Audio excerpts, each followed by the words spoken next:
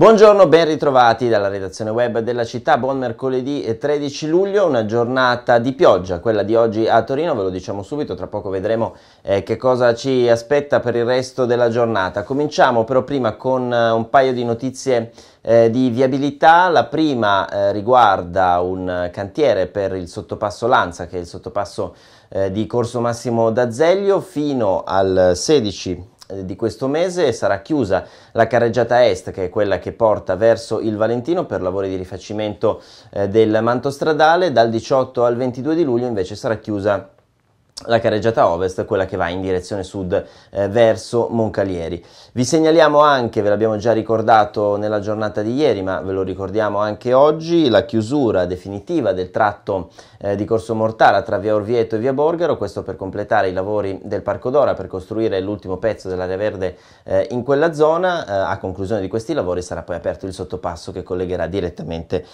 Corso Mortara con Corso Vigevano.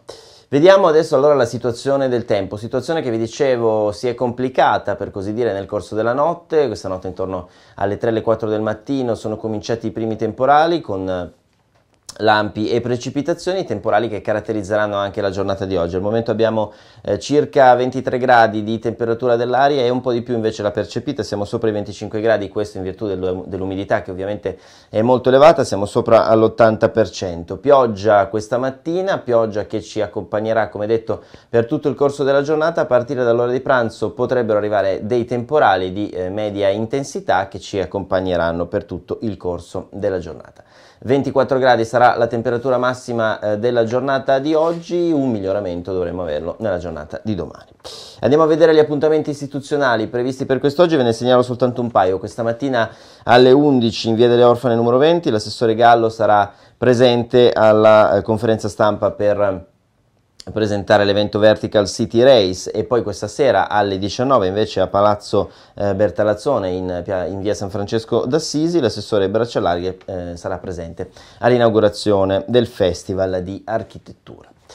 Ci spostiamo adesso su TorinoClick, andiamo a vedere le notizie che abbiamo scelto per voi questa mattina tra quelle che sono pubblicate nel PDF che tutti i giorni ci fornisce l'ufficio stampa, che potete stampare anche voi e portare con voi sui mezzi pubblici. La prima notizia riguarda le liste di attesa per i nidi d'infanzia, questo perché ieri durante la giunta si sono approvate le linee guida per partecipare al bando regionale che stanzia i fondi destinati alle scuole d'infanzia, ai nidi d'infanzia. Allora la città ha stabilito le proprie linee guida. Trovate su TorinoClick il dettaglio di quanto è stato deciso. La sostanza è che la Regione ha stanziato circa 4.000 euro all'anno per ciascun posto dei nidi convenzionati, e in totale la città di Torino avrà un massimale contributivo di circa 1 milione di euro che ieri è stato deciso appunto come destinare. I dettagli nell'articolo di TorinoClick. L'altra notizia invece riguarda MiTo Settembre Musica, che quest'anno arriva alla sua quinta edizione, si inaugurerà quest'anno a Torino il 3 di settembre con l'8ª sinfonia di Gustav Mahler, la cosiddetta Sinfonia dei Mille, che verrà eseguita all'Auditorium Giovanni Agnelli, diretta dal maestro Noseda. Ieri il festival è stato presentato, il cartellone, alla Commissione Cultura della città di Torino. Trovate tutti i dettagli nell'articolo di TorinoClick. Ovviamente le celebrazioni quest'anno sono celebrazioni dedicate ai 150 anni dell'Unità d'Italia, e ovviamente anche il programma di MiTo ne risente. Vi invito a vedere l'articolo per avere i dettagli.